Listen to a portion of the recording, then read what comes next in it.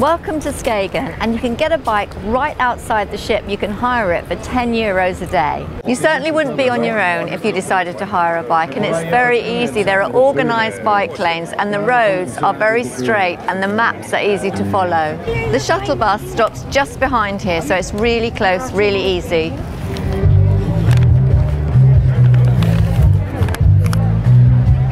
The marina is buzzing. And there's a music festival on, and there's a Danish band, but they're singing Irish songs with Irish accents.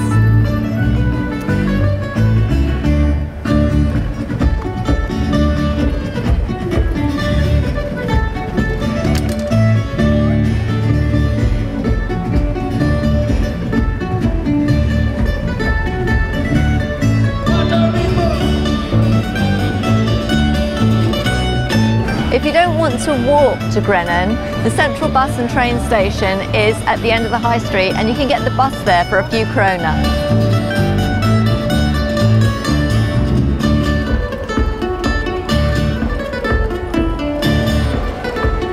I've only walked for about 15 minutes and I'm already out of town, and it's just one straight road, and I'm about to pass the White Lighthouse, which is Denmark's oldest lighthouse, built in 1747. We've definitely done our steps today. That's the Britannia over there, and we've walked all this way. Skagen Grey Lighthouse was built in 1858, and you can walk the 210 steps to the top to get spectacular views over the bay. It's also a centre for migratory birds. Your entrance ticket for the lighthouse also includes entrance to the Museum for Migratory Birds, and there's a laboratory. There's lots of work done here, and there's a cafe, and it's a great toilet stop. Grenen is at the northernmost peak of Denmark, and it's 3 kilometres to get here, and they say the trail to the tip is another 3 kilometres. But you can get a sand bus. You have to pay in local money, but there's a cash machine in the art gallery. In World War II, this was a strategic military position, and you can see the bunkers left over and the gun positions.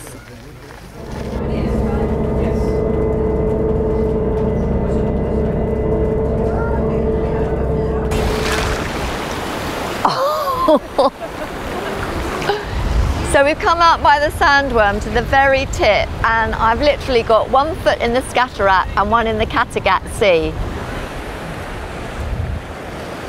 And it's very cold.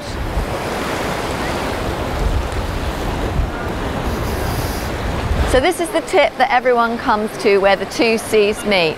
But just remember, it's about 3 kilometres to get to Grenen, and then another 3 kilometre round trip. You can walk or you can come on the sandworm.